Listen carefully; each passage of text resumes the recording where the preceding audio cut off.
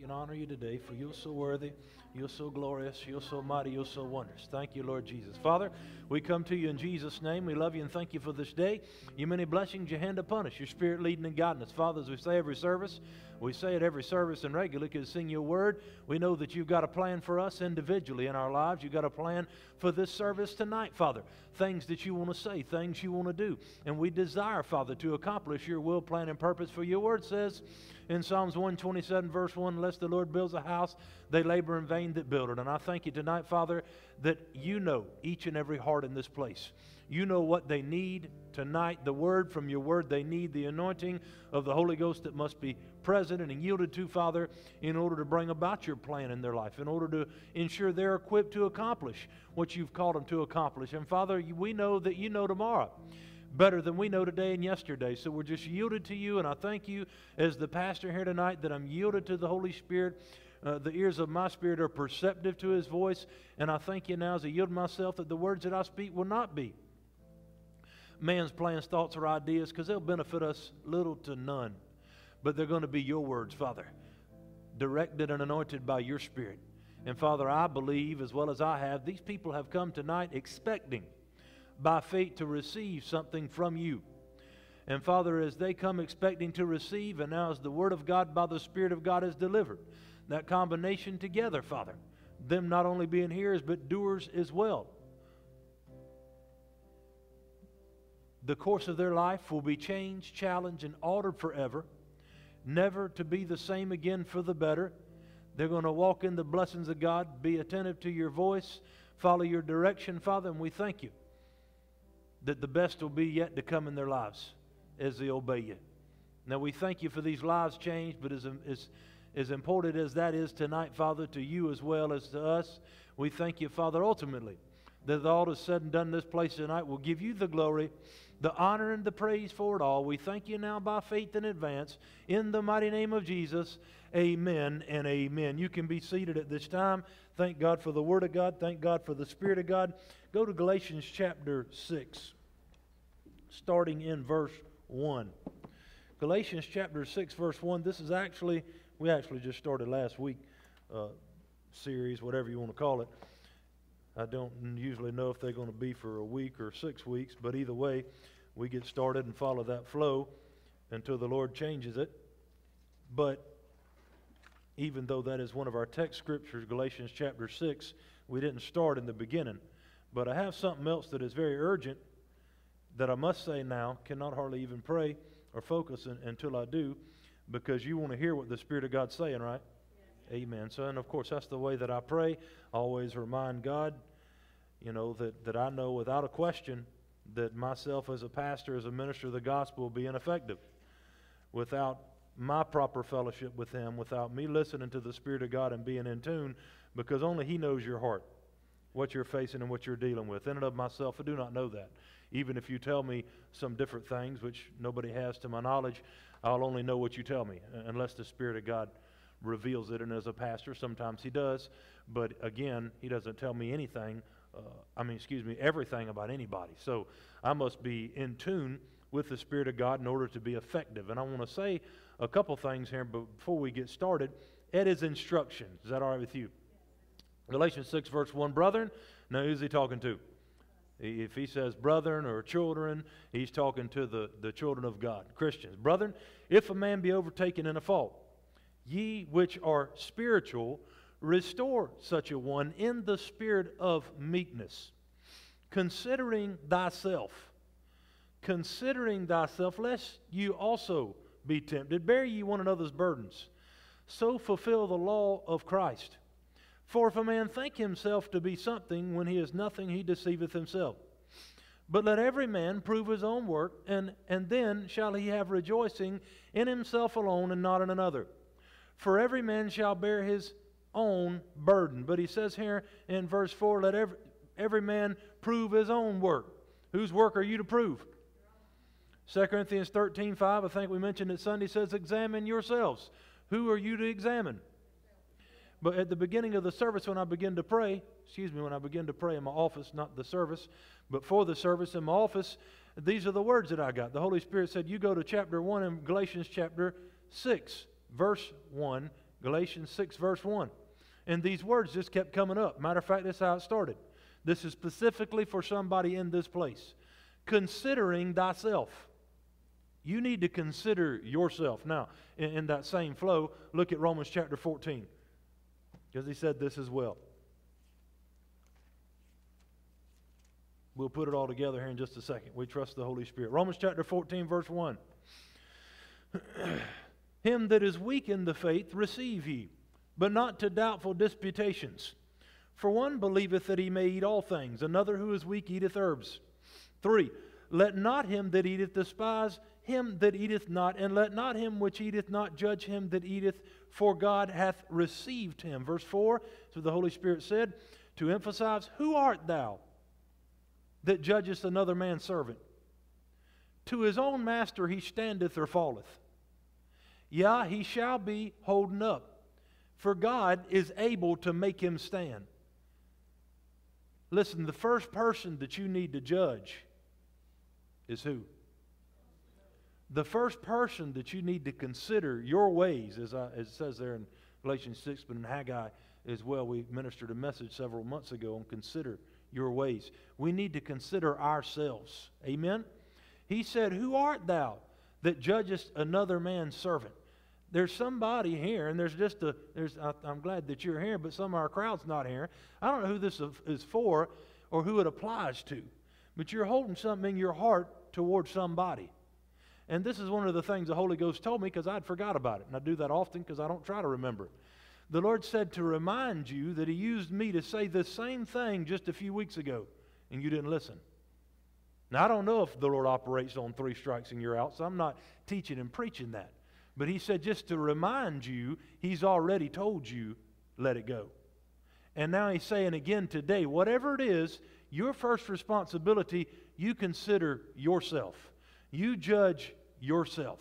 You examine yourself. Let the other man answer to God. Let the other woman answer to God. God will take care of them.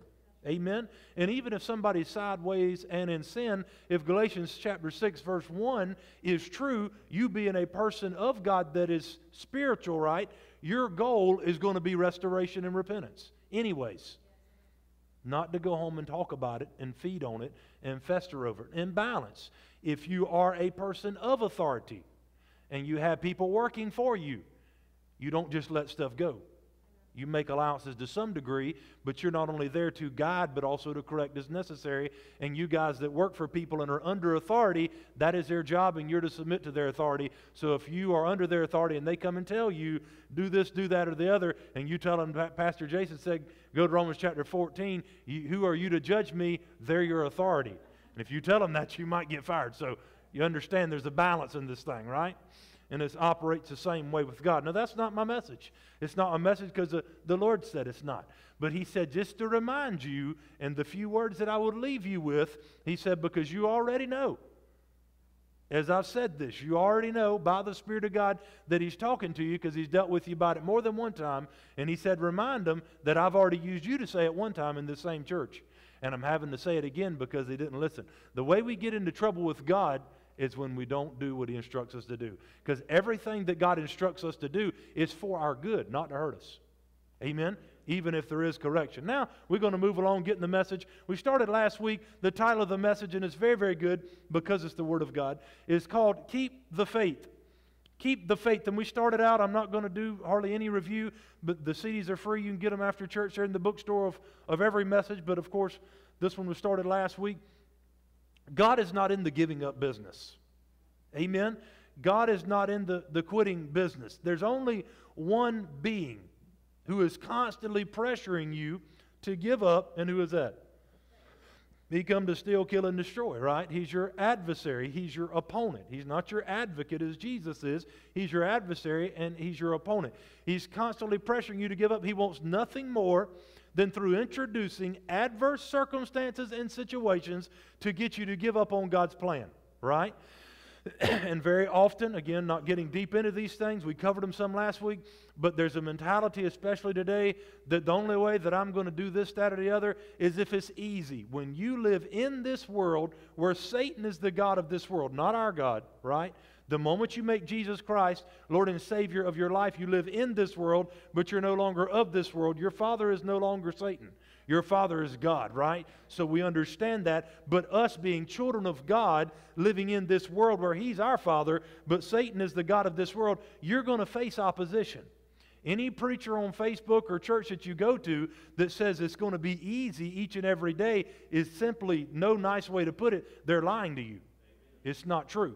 You're going to face opposition. You need to be prepared for that. And we want to understand what to do to keep the faith, to stay strong in the faith, to no matter what comes our way, we're going to be like Daniel in the lion's den. No matter what God has to do, as we trust Him, He will see us through. Because all things are possible to him that believeth, but it doesn't say that all things are possible to he or she that gives up and quits when it gets hard. Amen? We forfeit the blessings of God when we choose to be disobedient to God's will and to God's direction for our life. Now, does that mean that you cannot ask God to forgive you and get back in the flow? We're not teaching you that. But we are teaching you how to keep the faith.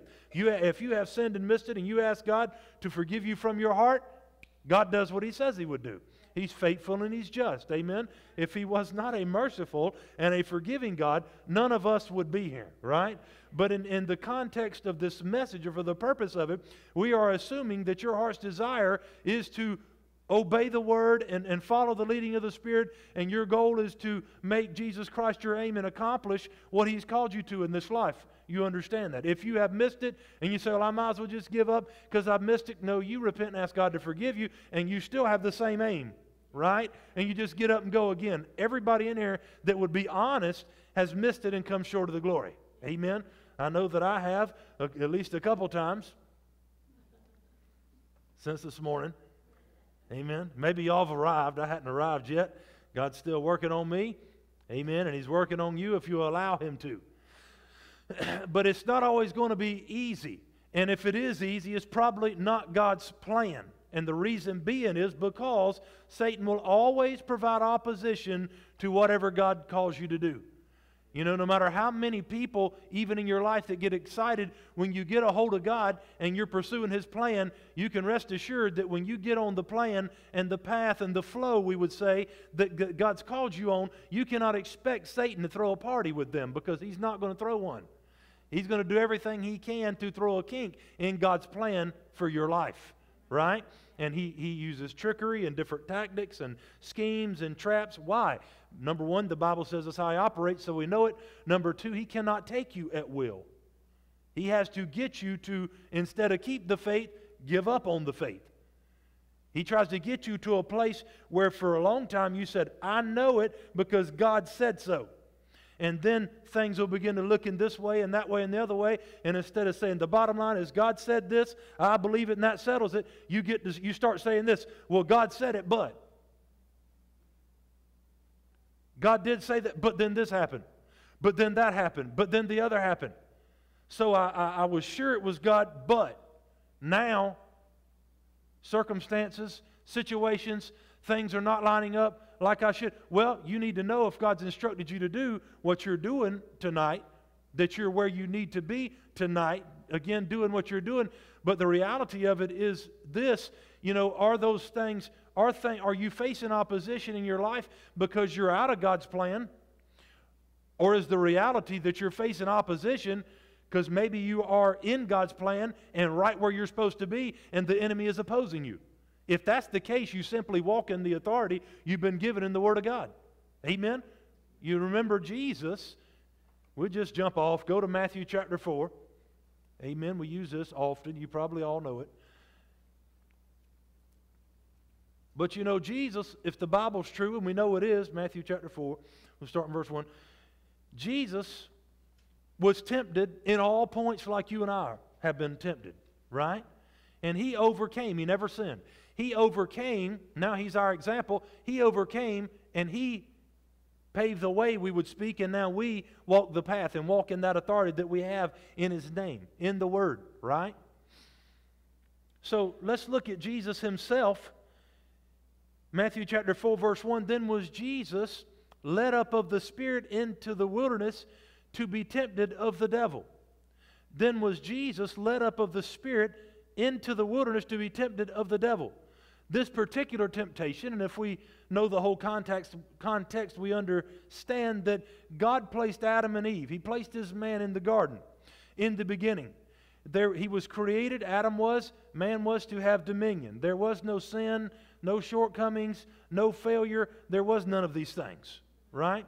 Everything was like it was supposed to be. Everything was like God created it, and he had created that entered into a covenant with his man Adam, right? And we know that for a period of time that they were successful, and they were naked and unashamed. There was no sin conscious. There was no guilt conscious and all those things. We know that he fellowshiped with God in the garden daily, right? They did. But then he told them which tree not to eat of, and the moment they disobeyed, things changed, right? So God's man Adam, what happened? He failed. And we talk about, how we became sinners. Well, God's man Adam failed, and then every woman after was born from his family. So you, in reality, became a sinner. You and I became sinners the same way Colin became a Smith. That's his last name. The same way I became a Wallace. Just because you was born into this world, you were born into sin. But see, Adam messed things up, but thank God in his love. Amen? For God so loved the world, right? He gave his only begotten Son so that whoever believed in him would not perish but have everlasting life. And the purpose for Jesus was not born of man. Jesus was the only begotten Son of God, right? He was born of a virgin. Amen? Innocent, sinless, sacrifice. He wasn't born into sin, and he never sinned. But there were some things that were necessary in the life and ministry of Jesus, even opposition, even hard times. Obviously, we know he ended up being crucified here on the earth. He's not dead now, but he was crucified when he left this earth, right? So we see that right here, this is necessary. What Jesus is doing by the will of God, being led up of the Spirit into the wilderness to be tempted of the devil, this is a making right what Adam made wrong through sin and disobedience. Adam, under pressure, under temptation, deceit, guile from Satan, whatever you want to say, Adam failed. Jesus, we'll see here, did not. Right? But even in this situation, now I'm not trying to be trickery or twist things. I want to rightly divide the Word of God, but I'm trying to make a point. Just because you're facing hard times doesn't mean that you're not in the will of God. And a lot of people, every time it gets hard, they change gears or they change direction. And we've seen it for years, ever since we got into ministry, probably before, but I didn't pay as much attention then, obviously. But it gets hard over here, and today they're sure it's God, and then it gets a little bit hard, and they're going to jump here and jump there. And you don't need a bunch of ideas. You need to know what God's told you. That's what you need. What has God said? What steps has God told you? So He hadn't told me to do anything different than what I'm doing right now. Then you keep doing what you've been doing. Amen. God's not playing hide and seek. He knows where you're at. And the Word says in James 4:8, when you draw nigh to Him, He'll draw nigh to you. Right? In Jeremiah 33:3, He said, if you'll call upon me, I'll answer you and show you great and mighty things that you know not. Amen. God has our answer, and He is our answer. But we see Jesus here in one of many trying times of opposition, right? And again, there's a purpose in everything. I can't teach you all of it tonight for two reasons. Number one, I don't know it all, so I can't teach you for that reason. And number two, I don't have enough time. If I did know it all, y'all wouldn't stay that long, and I wouldn't blame you. Not that long. But you're safe because I don't know it all anyway, so you're all right. But we'll read it one more time for the third time. Then was Jesus led up of the Spirit into the wilderness to be tempted of the devil, right? Now we know that God does not tempt anybody with evil. But here He's being tempted of the devil, but He's led there by God. And Brother Randy says it this way. I like the way that he's always said this for years. I think he said it the last time that we were at AFI. He said a lot of people think that God was sicking the devil on Jesus. And he says that's wrong. The reality is God was sicking Jesus on the devil, right? So it's a lot of times in rightly dividing the Word and rightly discerning is how you look at things. Then verse 2, and when he had fasted 40 days and 40 nights, he was afterward a-hungered. Have you ever noticed with the devil? He always knows right when to show up. This is something that I quit saying a long time ago, and if you say it, you might want to stop. I'll tell you what, this is about all I can take. I can't handle no more, don't say that. Because when you do, you're fixing to find out. Because you know some of these, you see these trucks on the road and the forklifts and the mills and stuff, when they're backing up, beep, beep, beep, you know. As soon as you say, I can't handle another thing, this is all I can, the devil puts it in reverse. And you start hearing beep, beep, beep. You say, well, he's just going to see what you're going to do. Amen? It's a test of your faith. It's not coming from God, right? You keep the faith in the storm, and then the only thing that happens to your faith in the storm in an opposition, if the Bible's true, and it is, I believe it's in 1 Peter chapter 1, we go down 5, 6, and 7 or so there, we would see that the only thing that happens to our faith in the storm is any impurities that are there will be removed, so you only come out stronger when you trust God. We're not ministering a message of failure. We're ministering and encouraging you to keep the faith and don't give up, right? And when he was fasted 40 days and 40 nights, he was hungered. And that's when who came? And when the tempter came to him, he said, if you be the Son of God, command that these stones be made bread. I didn't plan on saying none of this at all. But this is all good. I'm getting all this by revelation, believe it or not, as I speak. I hope this is good for you as it is for me. I've read this a few hundred times, but this is just coming as I go. When the tempter came to him, he said, if thou be the Son of God, command that these stones be made bread. Everything that Satan tempted Jesus with here, these three different things, he could have done every one of them. And people would say, no, he couldn't do this and he couldn't do that. That's not true. He could. Listen, just because you can do something does not mean you should. And it does not mean it's the will of God. Amen? And it hasn't been recently, but everywhere I've been, I've heard people pray this way about jobs and about people and about positions and about all sorts of things. They say, well, I'm just going to believe that if God opens a door, I'm going to know it's Him and I'm going in. That's wrong. Don't do that. That's like Gideon putting out a fleece. We don't put out fleeces. We're led by the Spirit of God. Realize that Satan's the God of this world. He can open some doors. Don't go in every door that's open. There might be death and destruction on the other side, but if you listen to the Spirit of God, and be honest with you, a lot of times you'll have 10 doors open and you know inside you're not supposed to go to none of them. Amen? If you're looking for a way out under pressure, Satan will provide it every single time. Keep the faith. Right? But he said here, Jesus answered, his response was, it is written. What are we going to stay anchored in? What are we going to meditate on day and night? What are we going to hide in our heart that we might not sin against God? Sin missing the mark. Yes, the Word of God. It is written, man shall not live by bread alone, but by every word that proceedeth out of the mouth of God. All right? So he dealt with what Satan said. He responded. He answered him. But did Satan quit?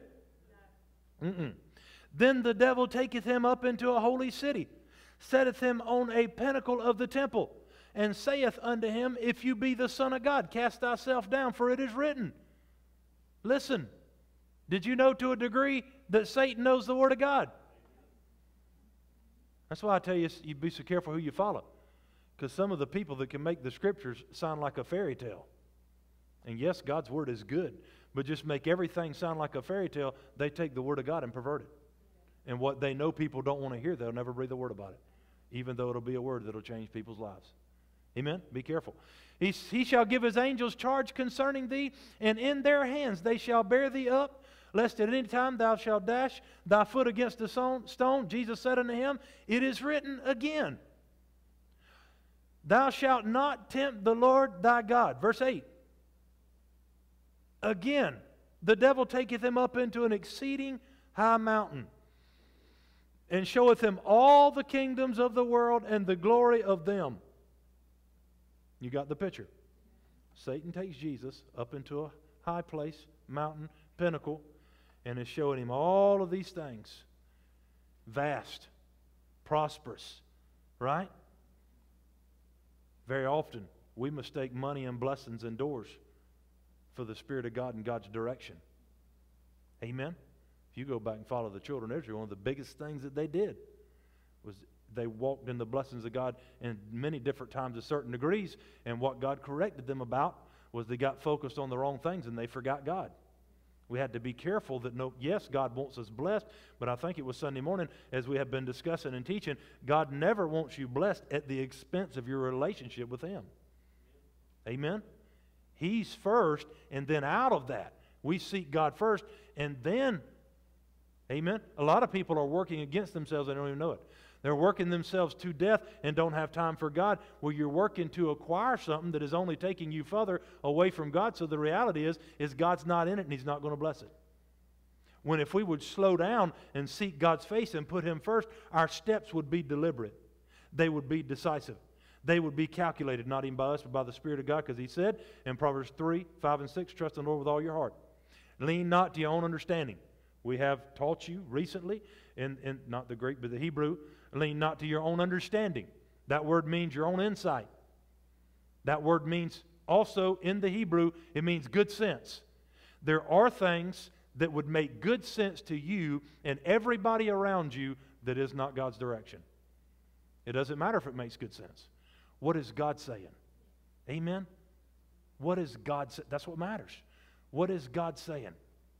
Now, so He said, He's took Jesus up, showed Him all of these things. You can have these, but see, Satan only, if there's any blessing, that's really not the right word. I guess you could say naturally, not spiritually. If there's any blessing or anything that comes from Satan, trust me, it comes with a great price. Amen? He said, how do you know? Let's read it. He taketh him up into an exceeding high mountain in verse 8, and showeth him all the kingdoms of the world and the glory of them, and saith unto him, all these things will I give thee, if thou wilt fall down and worship me. You can have all of these things, and many would say, I don't feel led, I can, but I don't feel led to teach you on this right now, but many say, oh, no. All those things belong to God. This is not a reality. Satan could not have, yes, he could gave him those things. He could so. Because the moment that Adam sinned, that's why we need the Old Testament. We do. I never tell anybody to throw the Old Testament away, but we live in the New Testament. Because in the Old Testament, it is a picture of man separated from God. And I know there were all the sacrifices and such, and there was communication through the priest, prophet, and king and such. I understand that. But after sin, what you see mainly in the Old Testament is the need for a Savior. In the New Testament, the Savior has come. Amen? Now you have Him. He's seated. He's come. He's lived. He's died. He's rose again on the third day. He's took your authority back. He's seated at the right hand of the Father, right? Pulling for us today. But at this moment in time, and Jesus had to overcome this test, this temptation, right, to make right what Adam made wrong. Through disobedience, Jesus was obedient. But Satan became the god of this world. Remember, Adam was the god of this world, we would say. Until Adam disobeyed God, he gave that authority. He gave that dominion and those rights to Satan. So Satan offered him all of these things, and he said, if you'll bow down and you'll serve me, listen, this is good revelation. Whatever your price is, Satan's willing to pay it. Now, that doesn't cause people to get excited and dance in the Spirit, but we need to understand these things. I've seen people go all kinds of places and do all sorts of things only to be like this in their life. Everywhere. Because whatever door's open, that's got to be... No. Those that are led by the Spirit of God, they're the sons of God. Right? Thank you, Lord Jesus. God's good. Amen? And He saith unto them, verse 9, all these things will I give thee, if thou wilt fall down and worship me. Jesus, again, obviously, we know the book, He had the right answer. He said unto him, get thee hence, Satan, for it is written, get behind me. It is written, thou shalt worship the Lord thy God, and Him only will thou serve. So we see these three different areas that there was a temptation in, and all from Satan. And what happened? Jesus stood on the Word of God, spoke the Word, acted the Word, said, it is written, and then what happened? Get thee behind. He said that, get thee hence. And then verse 11, then the devil leaveth him, and behold, angels came and ministered unto him. The devil cannot stay in our lives unless we allow him to. We've been given authority over him. We've all been guilty of times by allowing him to come and set up camp in our lives and in our homes by sitting around meditating and thinking on and doing things, that maybe we shouldn't. But it is a time that we exercise our authority and we kick him out in the name of Jesus. We serve notice on him. We say, Satan, you've got no place, no power, no authority in my life anymore. I do not belong to you, and I'm not going to live for you. I belong to God. I'm his child, and I'm only going to do those things he instructs me to do, be the person he tells me to be, go where he tells me to go, whatever it may be, I'm following his steps. And you say, well, the will of God is the word of God. Yes, this is where I live daily, right? We understand that. Amen? So we said a lot. I don't want to say nothing in my notes. We said a lot that's very valuable. Go back to Galatians chapter 6. I don't know if I told you that or not. But Galatians chapter 6, we're going to back on up to verse 7. Verse 7, we'll look at just a few things here. It is God's will that we walk in the authority that he has given us, that we do not allow the enemy. Now, I know what I said a while ago, by the Spirit of God. And in the beginning, it was so true about letting it go. But this is also by the Spirit of God what we have stressed here. Because again, I hadn't thought about any of these things till I got up here, honestly. None of this that I've mentioned is in my notes. Zero. I haven't even read one scripture, I don't believe, off my notes yet. But also, and I didn't get this earlier, but by the Spirit of God, don't take any steps that's not directed by God that you're not sure. If you don't know, don't go. I said, if you don't know, don't go. No, you'll know, and when you know, you'll go, right? Because when we get up here sometimes and say, well, you shouldn't quit this and you shouldn't quit that. If God tells you to move, if God tells you to leave, if God tells you to change jobs, now you get over in the Word, you say, well, God's telling me to change my spouse. Well, then he lied to you, because that's not what the Bible says. You're in covenant. If you're in an abusive situation and being battered and such, we believe without question, legal separation would be proper and right, and we're all for that. You do not need to be in a volatile situation, but this, people do the same thing with the things of God. They get in a situation, they say, well, I just don't like them anymore. We're falling out of love. Things are not like they used to be. Well, we're there for the good, and we're there when it's not always easy, right? It's covenant relationships. But we want to be led by the Spirit of God. But what I was saying is if you are obeying God, then you're not necessarily quitting or giving up. You can actually quit something and keep the faith, as long as it's God that's instructing you to do so. Amen? What we're talking about is not being moved by the situations and circumstances that the enemy introduces in your life in an effort to get you to give up. Right? You understand that? You'll notice this, and again, this won't cost you any extra, but with tithing and giving into the church at the obedience of the Lord. You begin to tithe and to give, and you already have those thoughts beforehand, before you do get built up in the faith. My Lord, I'm barely making it off 100%. How in the world can I make it off of 90? And you already have that mentality maybe, but then you get the Word in you, and you step out and start tithing and start giving, and then it gets harder instead of better. Well, you got circumstances and situations, but the reality is they're not coming from God anyways. And what enemy wants you to do, Satan wants you to do, is to release the Word. Because if you release the Word and you have a spiritual abortion, we will call it, and you abort your faith. Because living for God, this is critical. All of this tonight is. This is not something that we try. Amen? And we can't, yes, that's the word that Colin just said that I got on my notes that I don't believe that I will get to. This is a lifestyle. Amen? And not knocking anybody, but even today, for everything. We want to go to the doctor and get a pill. And pop a pill, and you say, well, you're against medicine? Dependency upon it? Yes. There's different situations and circumstances. The doctors can help you get back to a place you need to be. We're not against doctors or medicine or such. None of those things, and that's a reality. But we want to just go and, well, I'm going to get a pill and take this a couple times a day, and I take it for a week and everything will be all right. We don't live for God that way. Amen? We don't say, well, I tried church. I came to church for 2 or 3 times and didn't just have this feeling. We don't live by feelings, or we'll be up and down all around. I am committed to God with everything that I have. And as I say that, even as I say it, and as you're looking into the mirror of the Word, I know today that He does not have all of me. And anybody that's pursuing God knows what that means. Because the more that you give God, and the more that's your aim, the more the Holy Spirit through the Word will every day show you, okay, there's more. There's more available, and there's more things in your life that are hindrances. And again, God reveals every hindrance in my life through His Word and by His Spirit, not to hurt me, but so that the power, the fruit of the Spirit, the blessings of God, so that everything can flow. God wills us to be blessed. He's already given us the greatest gift that He could ever give us in giving Jesus Christ. I've had people to tell me at different times, and knowing the Word a little bit, it would almost offend me. I had one individual to take their checkbook down, and they've been tithing and giving, and throw it on the table, and they said, I need God to give me a sign. I need God to do something and give me a sign to prove that He wants to bless me, because I don't see it. I need Him to prove it. I can see them right now doing it. They were mad about their situation. It wasn't even directed towards me. Not that it would have mattered if it would have been. But they said, I need a sign. And immediately it just come up in my spirit. He doesn't have anything greater to do than He's already done. He doesn't. He's already given Jesus. If He gave you $1 billion next day for a sign, it wouldn't be nothing compared to what He's already done.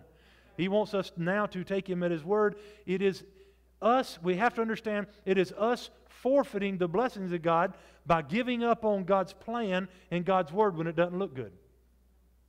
Amen? Because as we minister this in balance, we must also understand, I mentioned earlier, Satan can do no more than we allow him to do. Amen? We have authority over the devil, over all the power of the enemy. You and I have authority.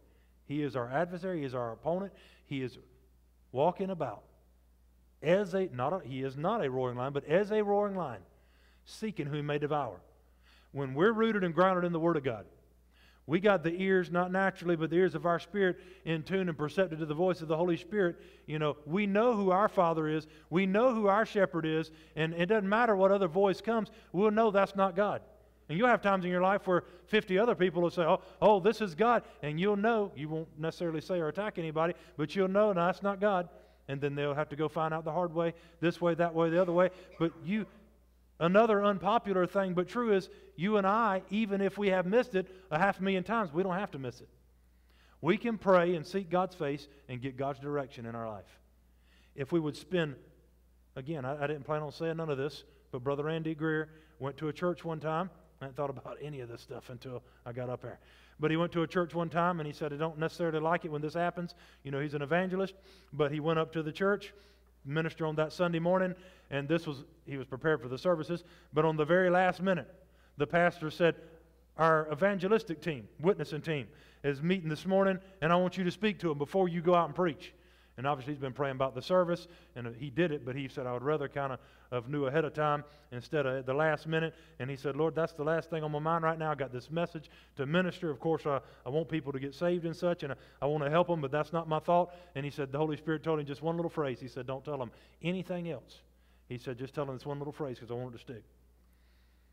He said if they would spend 90% of their time praying, and praying in the Spirit ahead of time, and 10% going out and witnessing to people and praying for people, they would have 100% success.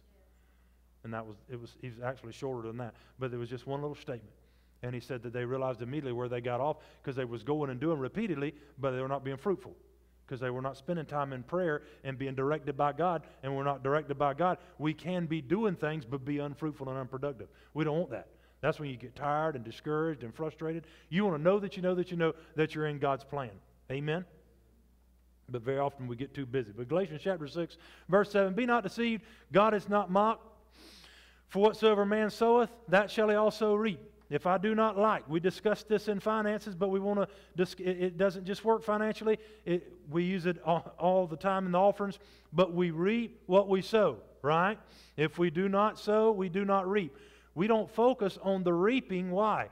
Because the reaping is the fruit of an action, of a decision. The reaping is the result. If I do not like where I'm at in my life or what results that I'm getting, what I need to focus on is not the results I'm getting. I need to focus on what I've been doing. Right? I could say, well, I don't have any peace in my life. I don't have any peace at my house. I don't have any peace, at my job, as far as I'm concerned. Well, we have a right to have the peace of God everywhere we go. So we have to ask ourselves, who or how did I let my peace get stolen? I had to look. You remember Peter, we said this last week, I think, in Matthew 14. Peter, when they were in the storm, wind whipping and all kind of stuff, and we know that Jesus was walking on the water, and Peter said, Jesus, if that's you, bid me to come. Jesus said, yeah, come on. Peter got out the boat, and he was walking on the water so long as his focus was right. Amen? But the Bible says that he saw the wind boisterous and became afraid. So as his focus was right and he was looking, see, God doesn't want us bogged down. God doesn't want us weighed down. He wants our spirits renewed every minute of every day. Right? But he was in faith as long as he was looking at the author and finisher of our faith. But when he allowed the circumstances, Satan will bring different storms, situations, circumstances in your life. Amen? And we say, well, people are my enemy. The reality is that people sometimes yield to the enemy, and then you're still the enemy who's trying to get my attention off of the author and finisher of my faith. And then when Peter got lost his focus, then what began to happen? Amen. And people say, well, Peter got out the boat. Yes, and he should be commended for that. But many of us have got out the boat. I have found this out. It's really not that hard to start anything. It's not that hard to start. You can about start anything at any time. But then when it gets hard, but then when there's opposition, you know, and we see this often. It's been that way for years. When it comes January at the gym, I just about don't even want to go. And when I'm going to the gym, I'm fairly faithful. I don't even want to go because everybody just about starts in January. I mean, it's just they run all the deals because they know they're going to get all kind of people. They've already started 45 times, 45 different years in a row, not picking on nobody, but they're lucky if they make it to January. And you got all the old-timers in there. Some of them's not quite as old, but all the old-timers in there, and they say, oh, just hang on a few more weeks. You'll be able to work out on the machine you want to. So very often starting is not the problem. But those individuals in the gym, I can think of a few of them right now, the older fellows, they had the understanding this isn't something you're going to do for 2 or 3 weeks. This is a lifestyle change. It's going to be continual decisions in this direction. If we're going to follow God, He's going to be our focus. He's going to be our focus. His Word is going to be our focus. And we're going to be listening to what He's saying by the Spirit to our spirits. When it's good, when it's bad, when it's easy, when it's hard. Again, I'm not knocking anybody that's ever give up or quit or failed or anything, because 9 times out of 10, all of us have. But the goal is, as you come to church on Wednesday night and Sunday morning and study your Bible, I hope daily, to be built up in the Word so you can be who you've not been. You can go where you've not gone. And you can succeed where you failed before. Right? That's why you're here, so we understand how to be strong in the Lord and the power of His might. Understand that it's not us in and of ourselves. His grace is sufficient. Right? In our greatest times of weakness. God has a plan for you, and He has a plan for me, but we have a part in whether it comes to pass or not. He that soweth to his flesh shall of the flesh reap corruption, but he that soweth to the Spirit shall of the Spirit reap life everlasting. Let us not be weary. When I got this message, and I'm not going much further tonight, not for sake of time, but believe it or not, this is the first scripture that I have read out of my notes, so we're reading this at the end. We would say we do things backwards around here sometimes, but honestly, we just want to follow God. Amen? And if we follow Him, it doesn't matter if it seems backward to us. And honestly, if I wouldn't tell you, you wouldn't know what's on my notes or not anyways. And let us not be weary. This is the passage, this is scripture right here in verse 9 that God gave me to start this message. Let us not be weary in well-doing. Let us not be weary. Don't grow weary.